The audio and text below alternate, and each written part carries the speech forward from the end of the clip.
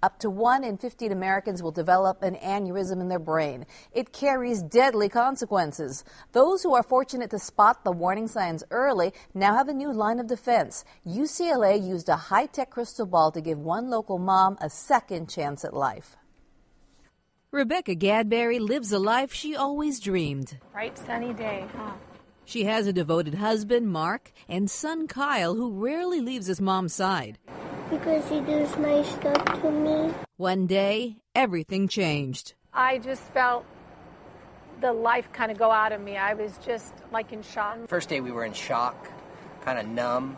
Second day I think we cried all day. Rebecca found out she had an aneurysm, a bulging blood vessel in her brain.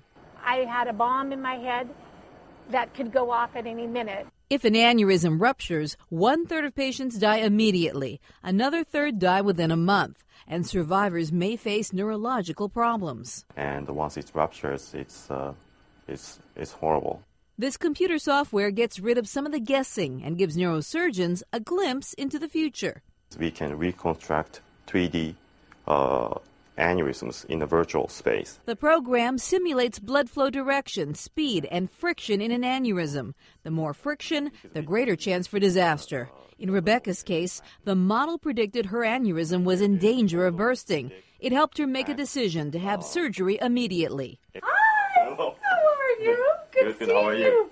6 months later, Rebecca visits a doctor who saved her life and sees what could have happened in her brain. Right. That was mine. Yes, your aneurysm. Okay. Doctors say the software gives them more control. The more we know about the enemy, the better fight we can make.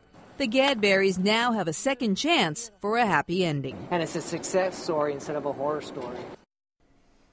And women between the ages of 35 and 60 are more likely to have a brain aneurysm than men. UCLA and George Mason University are the only centers using the software under a federal grant. It will likely be available to all hospitals within the next 2 years. To find out more about how aneurysms are treated, log on to our website at abc7.com. Click on the See It on TV link. There, you'll also find the HMO report card. Find out where your health plan rates.